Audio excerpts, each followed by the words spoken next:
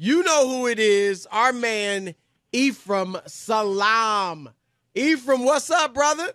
What's happening, brothers? How y'all doing? We are great, man. We are great. Let's get right to it. Lots to talk about.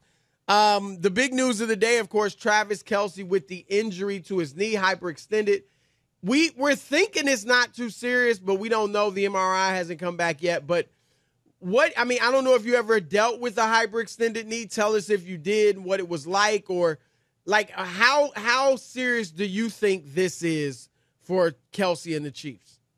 Well, look, I've definitely dealt with hyperextension of the knee before. It depends on the severity of the grade. Like if it's going to be uncomfortable. Okay, it's going to be uncomfortable, and now that the season is rolling around, it's going to be uncomfortable for some time because if it isn't, it's going to bother you because what you're going to have to do is you're going to have to tape it up and maybe brace it because you're going to have to stop it from extending all the way. Now, can he push through that? Can he run a route? Can he be as explosive as we've known him to be with a hyperextended knee? No, not to that level. But can you play? Can you get it done? Yes, you can, but it won't be, him in the middle of the field exploding through the middle and down the seam like that because you won't be able to really open up your gate as you're running because whatever brace or tape job you're going to have on is going to keep it from extending all the way so you don't, hyperextend it again. So do you expect him to play? I mean, they're kind of like fudging around it. First they said he's going to be out. Now they're like, well, we don't know.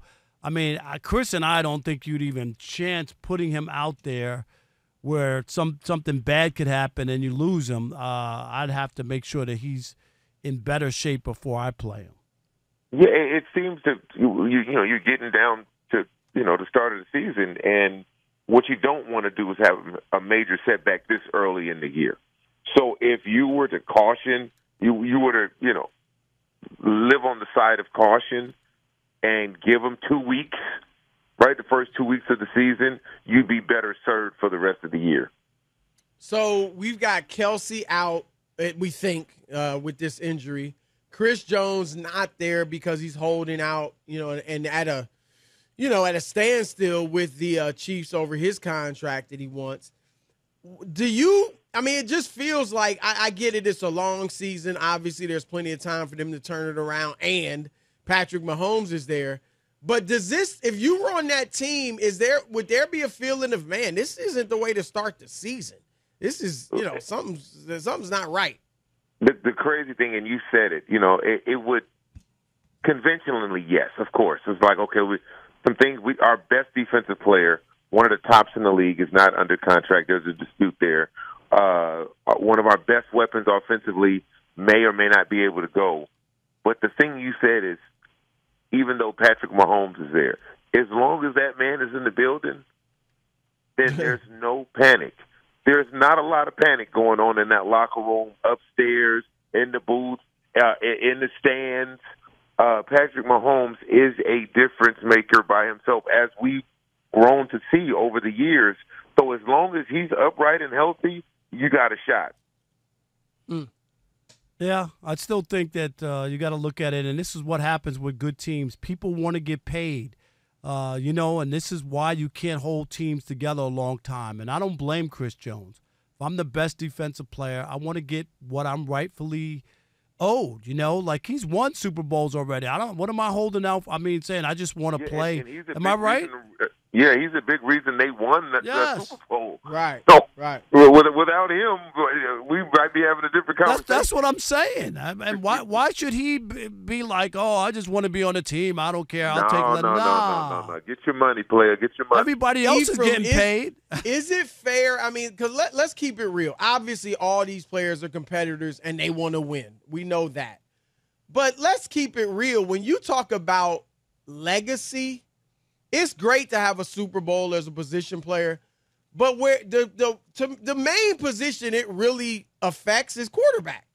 Quarterback's the one that gets most of the credit. Oh, he's got this many rings. We don't really, count rings with any other position. Does that do you feel like something like that should come into play for Chris Jones? I mean, he's already got 2. So it's like he should be thinking, man, let me get as much money as I can during my career. Right. Like, versus I got to get it. Like Tyreek Hill. Is he hurting? If he never wins a ring, he won. He's still headed to the Hall of Fame and viewed as, one of the all-time great receivers. Yeah, like Chris Jones is not thinking about another Super Bowl. That would be great icing on the cake in your career.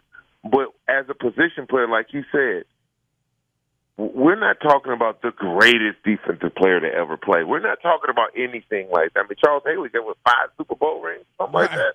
And Aaron Donald's only got 1, right? Even though he was maybe the greatest. And may never get another one with the way the Rams are going. So you're absolutely right when you're saying that, look, he's not like, I'm going to take less so I can be on this Super Bowl winning team. Like we're going to go for – no, he's like, look, man, pay me my worth. That's the bottom line. Pay me my worth. If it's worth it to you, then pay me. Yeah. That's it. That's the conversation. Ephraim, you played for the Lions. You had a cup of coffee and a sweet roll in Detroit. But you know the history of this franchise. Everybody's riding the Lions. The NFL put them on the season opener Thursday night against the Chiefs.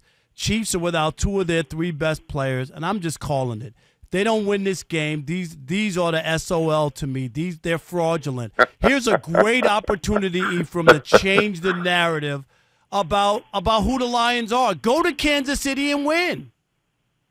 Yeah, that's a tough task. And the Lions are an upstart team. Dan Campbell has them believing.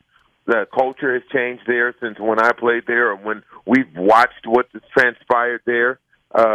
You being a native Detroitian. Well, I'm not a native, but I've worked there for 20 years. I know people think I'm from Detroit, but I get, know what I'm saying, right? You got a Detroit look about you. I don't know what that means. All my friends from New York are mad at you right now. I've been born in New York. My bad.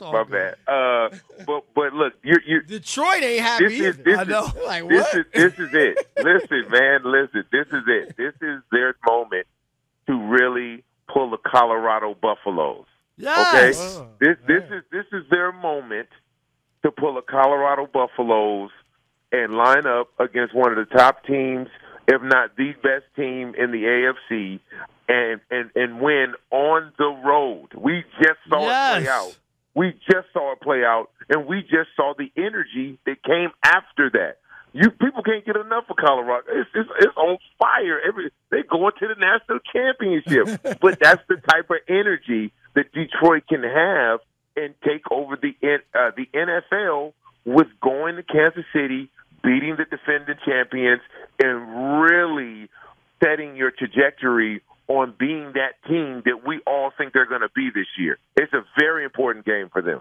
I'm glad you brought up Colorado. I did want to ask you about that before you go. We got about a minute and a half maybe for your answer. Put yourself back when you were a college player.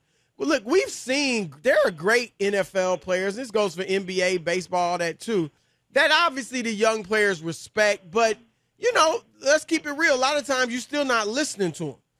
But when it comes to a Deion Sanders, these guys are listening. These guys are bought in. These guys are galvanized.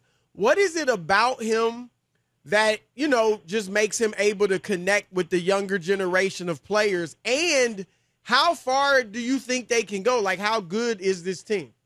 It's swag, man. It's swag. Deion has always had swag.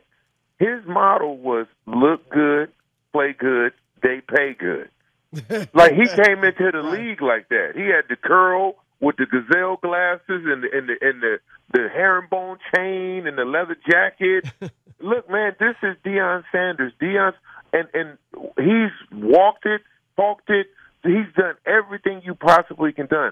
So when you're talking to a locker room of young men who revere you for what you've done, and you're telling them the truth, then they line up and go. I hit him on Instagram like, yo, man, Deion, you made his pregame speech. He made me want to go back to college. We almost the same age, and I was like, man, I'll come play for you, right? But that's the type of energy that you need. Like, you can relate to the younger generation. Deion Sanders has taken over social media, something that is near and dear to this generation. He's winning the social media battle. They can relate to him on that level, so they relate to him on all other levels. He's the best cornerback, one of the best top 5 football players to ever play, top 5 athletes to ever play any sport. So, yeah, it resonates to these young men. Hell, I'm ready to go. Nah, I hear you on that, it definitely works when you win, and that's what he did. So he's got that going for him. There's no doubt about it. All right, that is our brother Ephraim Salaam. Great stuff as always, man. Thank you. Thank you. Thank you, brothers. Y'all stay safe.